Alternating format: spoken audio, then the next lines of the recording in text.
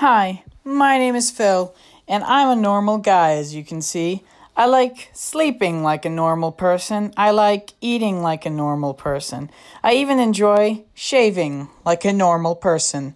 But one day I decided to go for a walk at like 3 in the morning, and I saw this stop sign. And so I thought, I should get a closer look. Then I saw a smudge and wiped it off like a good citizen. I proceeded to end my walk before I got a text from the president himself. Great, right? But then my doctor texted me and told me I had a disease that was just now found out.